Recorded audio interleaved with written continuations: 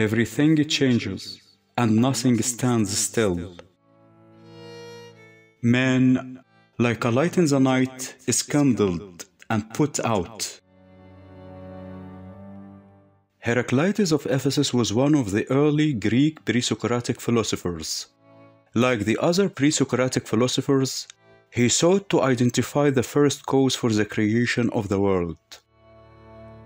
He rejected earlier theories, such as air and water, and claimed that fire was the first cause, as it both created and destroyed.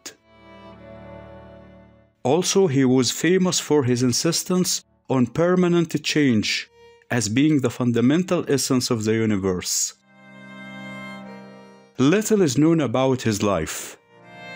As a youth, he was a prodigious intellect, and he claimed to have taught himself everything he knew by a process of self-questioning. Heraclitus is recorded as having written a single book on nature, divided into 3 discourses, one on the universe, and another on politics, and a third on theology. The book was deposited or stored in the great temple of Atum in Ephesus. The Dark Philosopher. Heraclitus was known to his contemporaries as the Dark Philosopher, so called because his writings were so difficult to understand. When asked about Heraclitus' ideas and philosophy, Socrates said, "The part I understand is excellent, and so too is, I dare say, the part I do not understand. But it needs a Delian diver to get to the bottom of it."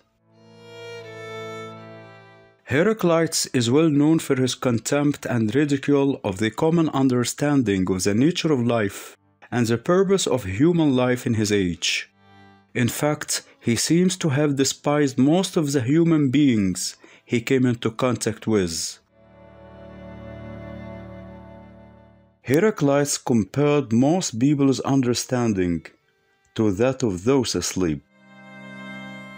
To Heraclitus, only the philosopher, the one who pursued truth, was fully awake and fully alive.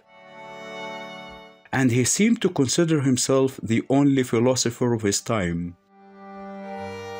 He was also known as the weeping philosopher, and it is speculated that he was prone to melancholia or depression, which prevented him from finishing some of his works.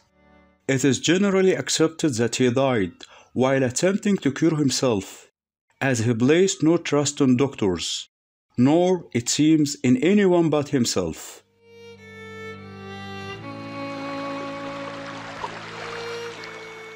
The world is governed by the law of change. His central claim is summed up in his phrase, Panta Rhei, everything flows, or everything is in a state of flux, and that one cannot step twice into the same river. Heraclitus recognizes the essential underlying essence of life as a change. Nothing in life is permanent, nor can it be, because the very nature of existence is a change. Change is not just a part of life in Heraclitus' view, it's life itself. All things, he claimed, are brought into and pass out of existence through a clash of opposites, which continually create and destroy. He is said to have severely criticized those who lamented strife and war, because both, he claimed, were instrumental in transformation. According to Heraclitus, the world is an eternal state of becoming, and all changes arise from the dynamic and cyclic interplay of opposites. Opposites are necessary for life, he believed, but they are unified in a system of balanced exchanges, with pairs of opposites making up a unity. Thus, one road carries some travelers out of a city, while it brings others back in. The way up is also the way down. earth changes to fire, and fire changes to earth, etc. In this, he posits an equal and opposite reaction to every change, a primitive law of conservation. In fact, Heraclitus does make paradoxical statements, but his views are no more self-contradictory than some of the claims of Socrates. God in Heraclitus' philosophy. He saw divinity as present in the world, but not as a conventional anthropomorphic being, such as the Greeks worshipped. For Heraclitus, the world itself either is God or is a manifestation of the activity of God, which is somehow to be identified with the underlying order of things.